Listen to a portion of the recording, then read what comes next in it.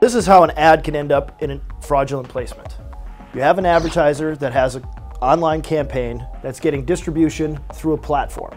They buy that space within the platform, set up their targeting parameters, and in real time, there will be placements in that platform making bid requests.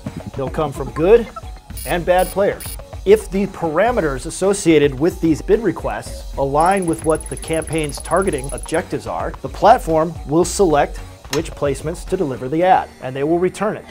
And it could go to a good site or bad site placement that matches up with the campaign objectives.